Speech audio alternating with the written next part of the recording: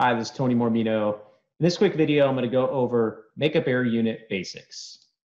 So, makeup air unit, MAU, 100% outdoor air unit, 100% OA unit, dedicated OA unit, dedicated MAU, or dedicated makeup air unit. So these are all the same, really different names for the same thing, okay?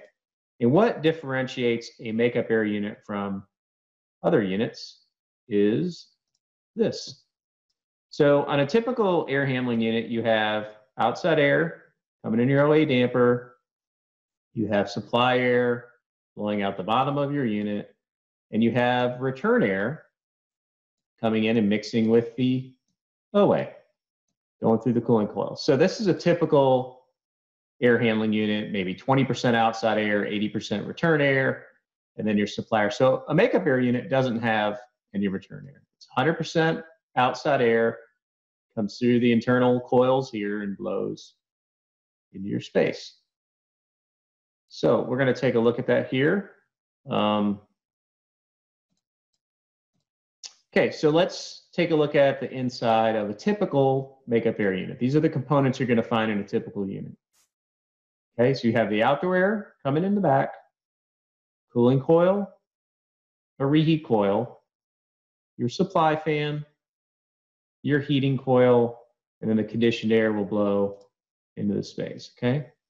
So let's go ahead and walk through each of these components and kind of see how they work. So let's look at a summer day. This would be what we call a design day. So 95 degrees outside, very high humidity.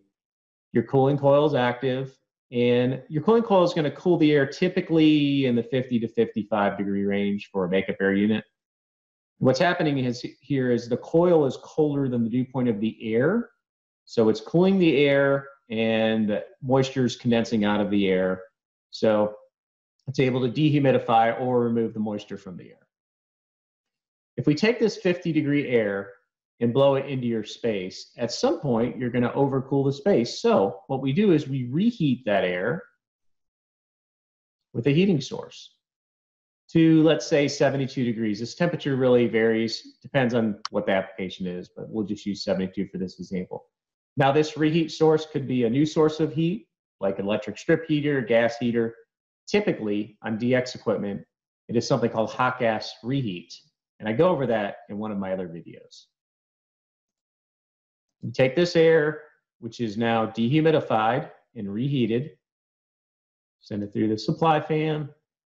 It goes through a primary heating coil, which in the summer would be off because you don't need to heat your air. So it's still 72 degrees. Take that air, we blow it either into the conditioned space or into the back of other units, and that's a whole other discussion. And typically you're at about 72 degrees and 50% RH. It's a pretty common conditioned air temperature. All right, so what happens when it's cold outside? What happens in the winter mode? So let's say it's 20 degrees outside. Well, your cooling coil, in this case, would be off. There's no need to cool the air. So it's still 20 degrees. Your reheat coil would be off. So it's still 20 degrees. Got your supply fan. Now this is where your heating coil will come in. So let's say we heat this air up to 80 degrees because we can't blow 20 degree air into your space. Not for long anyway. So this heating source could be electric strip heat or gas heat. Those are the two most common ones. There's also something called a heat pump that we use sometimes.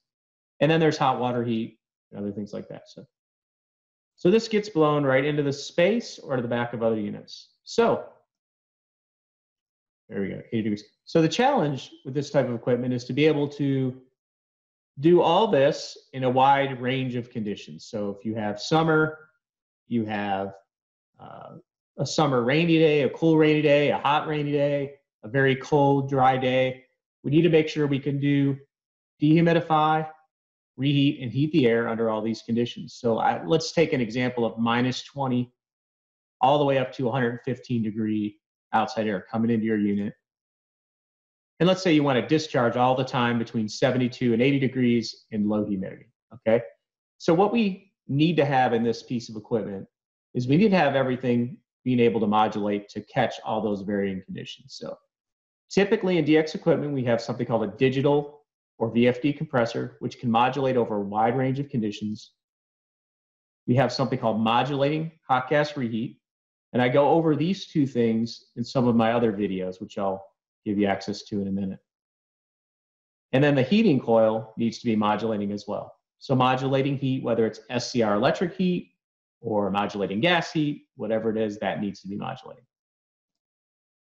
Okay, so I hope that gives you a basic overview of the makeup air handling unit and what's inside of it. If you want to see other detailed videos, you can go to my new website, hvacwebinars.com. Here you can find all my recorded webinars, all my videos on the specific components of makeup air units, how they kind of work together. You can also sign up for my next webinar, and you could sign up for, if you want to talk to me about an application, you can sign up there as well. So hvacwebinars.com. Hope you come check it out. Thank you.